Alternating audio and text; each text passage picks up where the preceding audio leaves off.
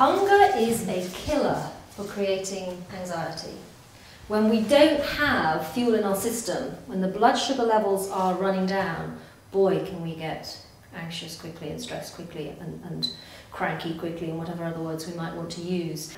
The other one, of course, is thirst. Huge impact on our ability to perform, our ability for our muscles to work, our energy levels, our whole functioning needs water.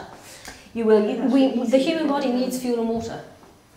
And it is the key word there, Shirley, is coping. You can cope with so much more when you're not dehydrated. You know, I know that I can't think on my feet quickly if I'm dehydrated. I know that I will start to stammer and fall over words. Riding horses is all about feel, response, timing, instinct, their instincts, our instincts. So you've got to give yourself the best shot at that.